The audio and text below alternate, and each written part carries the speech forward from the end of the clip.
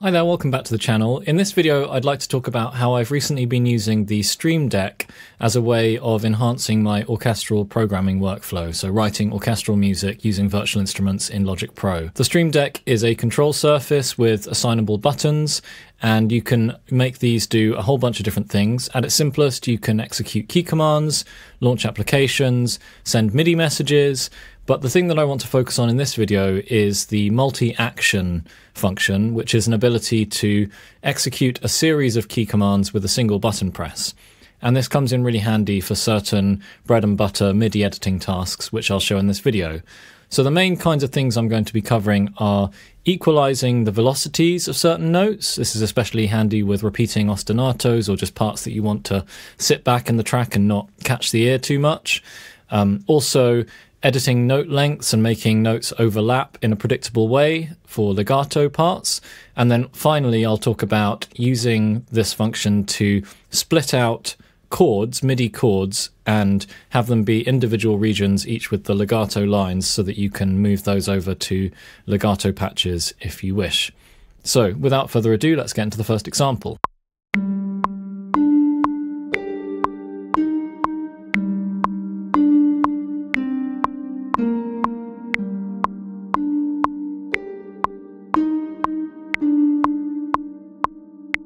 So the first thing I'm going to do is apply a quarter note quantize, which I have set to a key command. So I'll just do that. For me, it's Control-Shift-Q. Then I'm going to equalize all of the velocities using a button on my Stream Deck. That's a multi-action switch, so I'll just press that. And now if we play it back, we can hear that all of the velocities are perfectly even, as well as the notes being on the grid. And what's nice is now in post, I can also adjust the velocities of these notes without ever having to leave the arrange window. I just do that with numbers on my keyboard. So say I want to make them super loud, I'm going to press 0, which is the loudest velocity. Or I can use, say, 3, which is much gentler.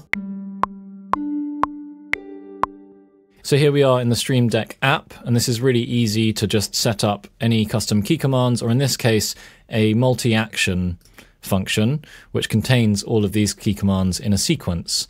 So the first one is pressing P, which will open the piano roll. Then it's doing Command A, which selects all of the MIDI notes. Then it's applying a MIDI transform to the notes, which I'll go through in a second. That's the thing that's equalizing the velocities. And then it's closing the piano roll again. So the MIDI transform function is something that comes up here if we go to functions. These are the ones at the top of the list here that come with Logic, but you can set up your own. And for velocity, I have a bunch of custom MIDI transform presets, and they go through the different gradations of velocity strength. Velocity 1 looks like that. Velocity 2, you can see it's a bit higher, value 26, right up to velocity 10, which I actually have assigned to 0, which is the maximum velocity. And so at any point in the piano roll as well, I can also press numbers and it will change the velocities like that. If you have the MIDI already selected as a result of pressing the switch, you can do that outside of the arrange window as well. Once you've set up those MIDI transforms, you go to your key commands window by pressing Option K, and you type in transform, and these are the ones that relate to the velocity here. So this number here, where it says user preset 3, refers to the level on the list. So the third one down here would be number 3. One thing to quickly note is that the custom MIDI transforms are saved at a project level rather than a Logic global level. So you need to import those into any templates that you have or any new project that you have in order for this to work. Luckily, there's quite a simple way to do this. If we press F, then we can browse to a project which we know has our MIDI transforms already set up, and you can go to Import Project Settings and click this little checkbox here, and that will import all of those MIDI transforms into your project. Next, let's talk about common MIDI editing tasks that are required for working with legato instruments like strings or winds. So I'm going to put in a legato string line using CSS. It's just a violin's legato patch. It's currently set to the low latency mode. As a side note, I have my negative track delay set up here. And I also have record MIDI to track here enabled. I won't go into that right now, but that basically ensures that what I play in real time will be reflected in the MIDI. And so I'm just going to play something in now.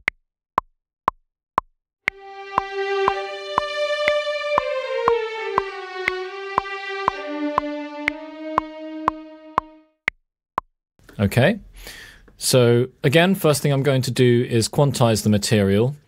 Now I'm going to select all of these notes and hit another multi-action on my Stream Deck, and that's going to do a couple of things, which I'll explain in a moment.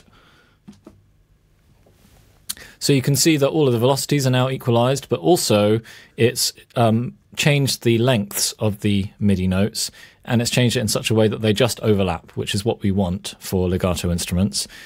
The velocity being equalized is useful because different legato transitions are triggered by different velocities, and making them all consistent is a useful thing a lot of the time, especially if you're trying to work to the grid, as I am in this case. The last thing that I know that I have to do for this particular sample library is shift the first note of the legato phrase, because if I don't do that, then it's going to be a bit out of time just because of the way that CSS works. So I'm going to do that with another button on my Stream Deck, which I've labeled nudge. And then that's all I need to do to sort out the MIDI for this. So it should be perfectly in time now.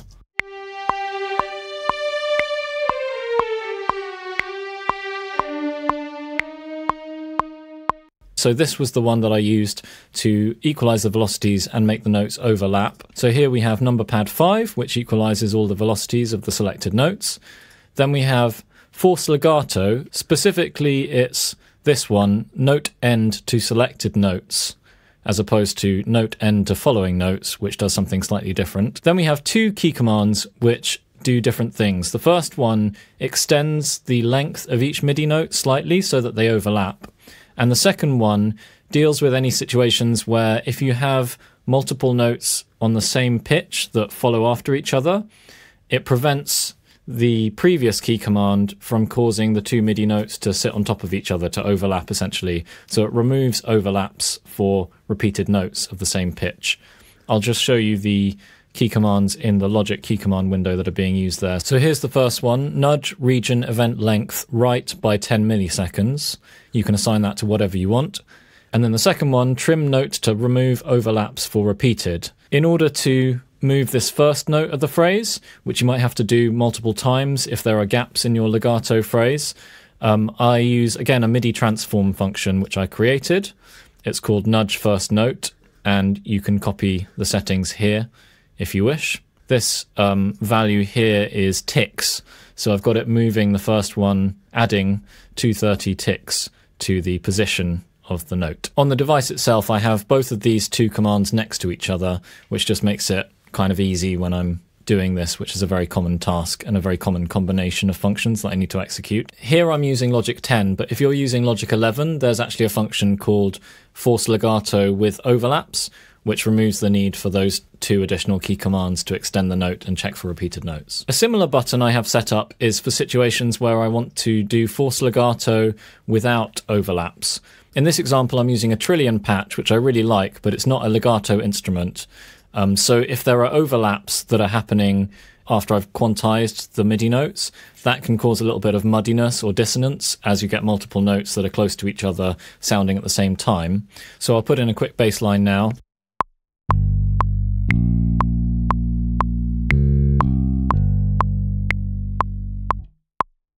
Okay, so I can quantize that. Again, I don't have to enter the piano roll in order to do that. In this case, I'll just use my quarter note quantize key command.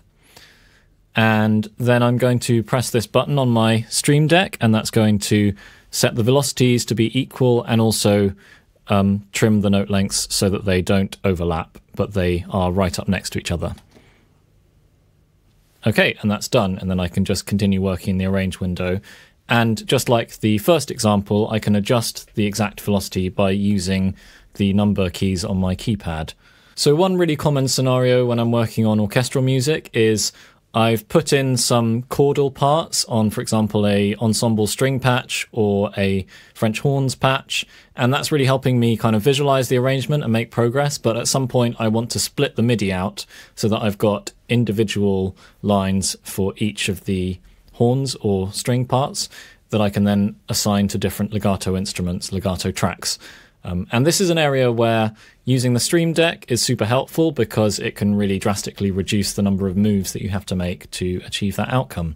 So let me demonstrate how I do that. So I'm going to play in a simple string part using a string ensemble patch. I'll just say that this method works best for simpler parts where you're very consciously keeping the number of voices in the chord the same as you're playing it. So in your head, you know it's a 3-part thing or whatever. And the parts aren't kind of overlapping too much. Otherwise, Logic gets a bit confused. So here we go.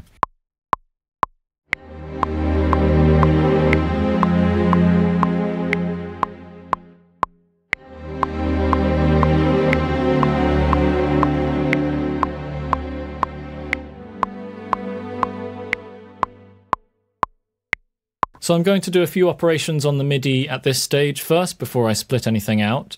So first I'll just quantize the material using quarter note quantize.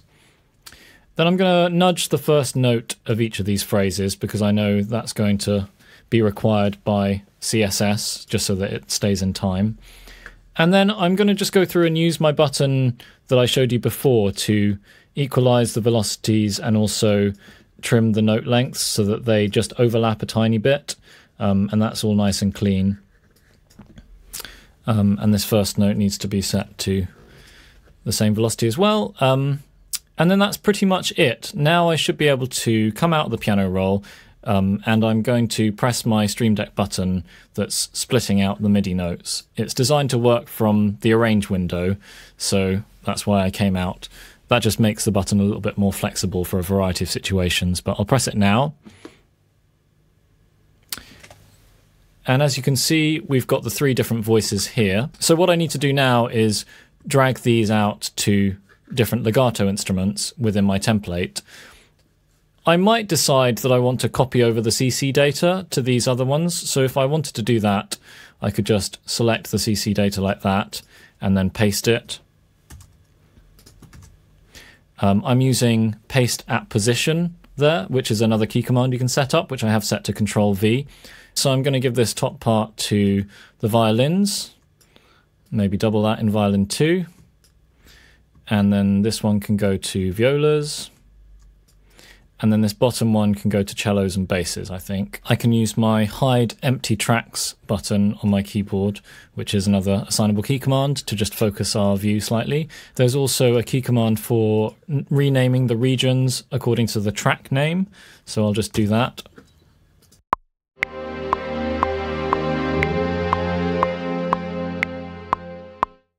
And it sounds okay. Obviously it would sound a lot better if I put in vibrato information and also performed the dynamics of each part individually, but I'm now in a good place to do that. So without further ado, let's look at the button which I set up in order to do that splitting out of the MIDI. So here's the button. If I double click it, we get the list of actions. It's quite a long one.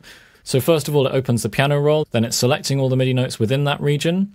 Then this is a key command, which is a custom key command I set for an action called set MIDI channel to voice number. Here it is. You can set that to whatever you want.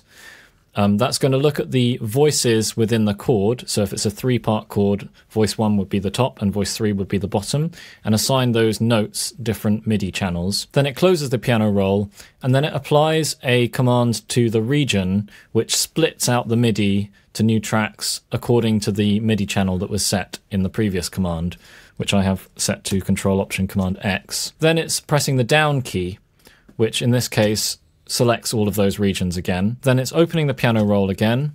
Then it's selecting all the notes again. And then it's doing the same key command as before, assign MIDI channel to voice number. So for me, that's Control-Option-Command V. And what that does is assigns everything back to channel 1, which means that it plays back correctly. If you don't do that step, then you won't hear some of the voices in the playback. And then it closes the piano roll again. And then we're left with these 3 MIDI regions here, which are ready to be dragged over to new legato patches. So there you have it, a couple of my favorite tricks using the Stream Deck to trigger multiple key commands so that I can just compose that a little bit faster, take care of the technical details that need to be taken care of, and focus on writing good quality music. If you'd like to see a more detailed breakdown of the other functions that I have assigned to my Stream Deck for music production, drop me a comment. or any other questions that you have, let me know below. And thank you very much for watching. Happy composing, and see you on the next video.